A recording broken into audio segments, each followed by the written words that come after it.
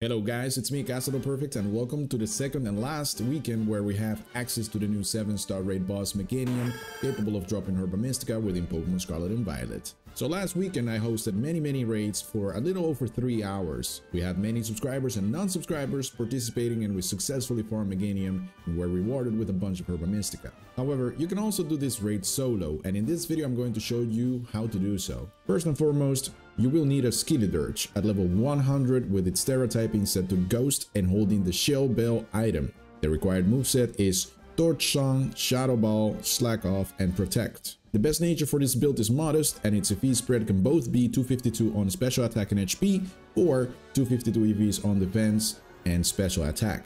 And last but not least, this Pokemon requires the Unaware hidden ability. Now let's go ahead and jump right in and see just how effective this build is and how you yourself can get your hands on many HERBA MYSTICA by farming this Pokemon alone.